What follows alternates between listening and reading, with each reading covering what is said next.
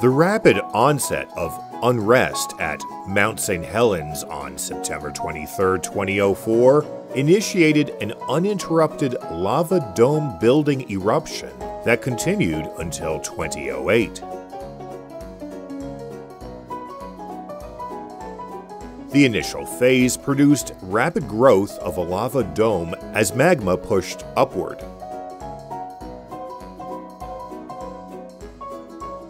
As shown here, an initial succession of lava spines, 2 recumbent and 1 steeply sloping, grew to nearly 500 meters in length, or almost a third of a mile, before disintegrating into mounds of rubble.